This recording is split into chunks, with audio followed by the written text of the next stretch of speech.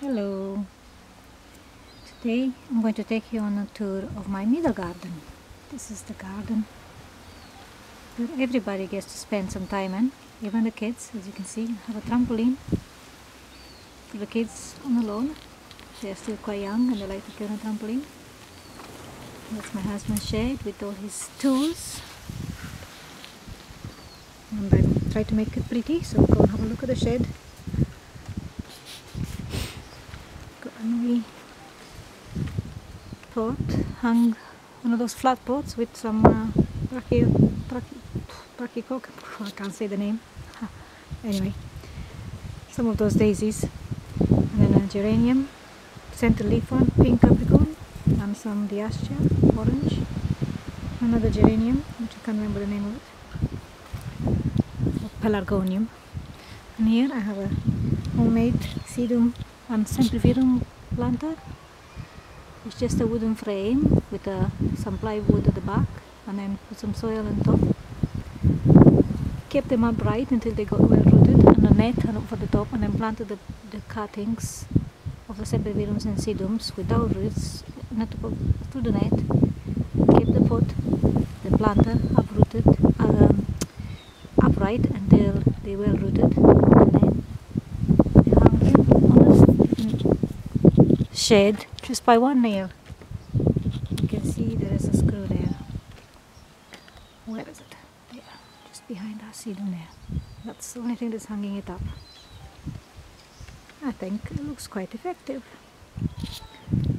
And then I have another wooden box that I asked for free from a garden center.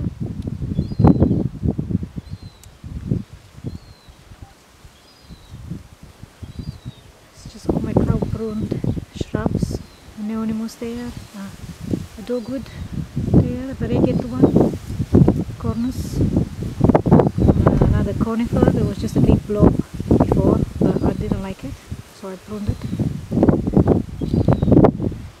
Here I got all the pots along the wall. Oh, a nice iris here, look at it. It's beautiful blue. Some mimulus. I got another beautiful iris over here in a pot. Black crema cock, I think it's called, something like that. Anyway, some cerinte and a mimulus, persicaria, purple fantasy, and red dragon, both planted in the same pot, looking very nice together. And this is crinodendron, the Chinese lantern tree. Still got some flowers and started to set seed as well. So a nice seed pot there. Some astilbe in a pot, and the calyctrum, the yellow one. This beautiful primulas.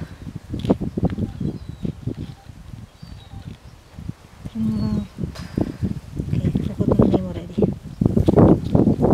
Beautiful red. And some more primula candelabras there, orange ones. And a stinking iris. And a golden leaf spirea with a pink flower. This here I have a bay leaf, and then I planted some. I'm trying to prune it as a standard. And I planted some geranium, doggrove pink at the bottom of it. And there I have a fuchsia in a pot. Had a fuchsia with pink leaves. I like it. Okay, so in here there's a lot going on. All these Astrantias, well, most of them apart from this one here, which is Astrantia roma. That one I planted and I bought, but the rest of them are just self-sown seeds from other Astrantias I had. And I just like the way they come through that pieris, just grow through it, and the peony there, and this is all where I have all my helleborus. I just love their leaves, they look really nice now. And if you look in here, see, I got a dahlia. It's still in its pot and it's flowering happily, but these hellebore leaves hide the pot. And you don't see the pot, all you see is that beautiful dahlia there. That's a good way of filling in gaps where there's not very much flowers, because obviously Helleborus flower in February, March. So that's an idea. Here I put some nice stilbe. I don't know the name of it. Some nice orchids. And then Tradescantia, a lovely blue one. That's a foxglove, the one with the chocolate color flowers.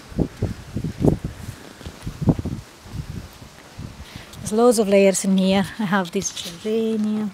So you can see this wee border. It's just a tiny little border here.